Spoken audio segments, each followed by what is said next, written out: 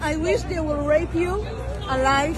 They will film you. Why don't you get kidnapped by them in Gaza and see if people come and save you? Because we should have a ceasefire and negotiate with terrorists. They're just going to say, oh, you stop bombing us, we'll stop bombing you. Here, take them back. Yeah, they'll just say, here, take them back. Israel controls whether they have water, whether they have electricity. We generously give them water. We generously give them electricity. It's their land, my dear. Access to it. It's their land that was taken from them. Land.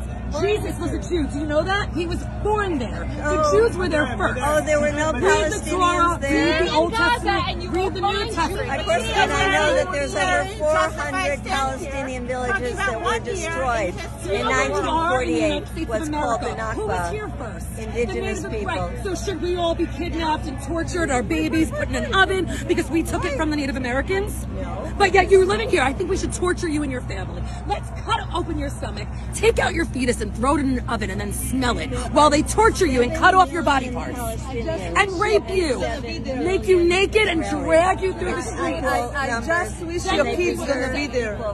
Yeah, you are so stupid. I wish they will rape you alive.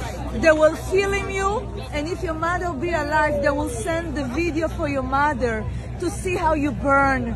That's what I wish, and this is, if this is okay for you, so I don't know what you made from. To wish that anybody. It's terrible.